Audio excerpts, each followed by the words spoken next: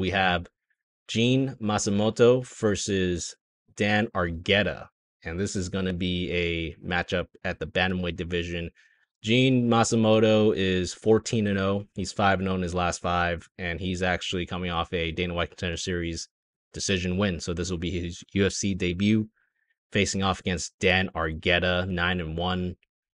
He's coming off two straight no contests. So, yeah, I mean, he lost his last fight against Malice John, but Malice John's, I think, popped for some Adderall or something like that. So he's actually coming off a loss. But before that, he came off a win, and then he had a premature stoppage against Ronnie Lawrence there. So he's actually 1-1 in his kind of last two. We look for the odds for this fight. We have Gene opened up at plus 120, and now he's a minus 185. So, yeah, interesting odds right there. I'm seeing a lot of love for Dan Argueta, and honestly, I don't see it myself. I think that I'm gonna side with Matsumoto in this matchup, and the reason why is, at first glance, right, this may seem like another striker versus grappler matchup. However, I believe that Matsumoto is well rounded, and he is as good a striker as he is a grappler. I think this is actually going to be a bad matchup for Dan.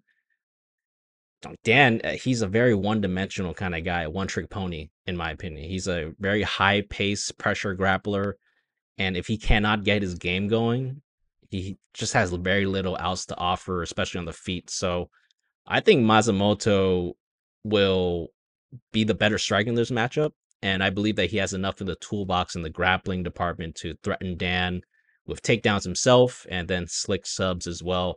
I mean, we saw what happened last time that Dan Argueta faced another well-rounded fighter in Miles Johns, someone who could strike and then also grapple and wrestle. So I think that the only concern that I have will be that Matsumoto, he fights on his back at times. So if Dan takes him down, he might be willing to play on the bottom position. And this is going to be his UFC debut. So those are the only two concerns I have in this matchup. Other than that, I think that Matsumoto will be able to keep up with the cardio department because he doesn't get tired in the later rounds like Miles Johns did. I'm going Matsumoto via decision. I'm just going to hold off for now just because of those two concerns that I had, but I will monitor the line for a potential price or entry because opened up at a plus 120, became a 2-1 favorite. Now he's a minus 185. So maybe we can get a little better price on him. I might consider it, but just with those two concerns, I think that I'm just going to hold off for now.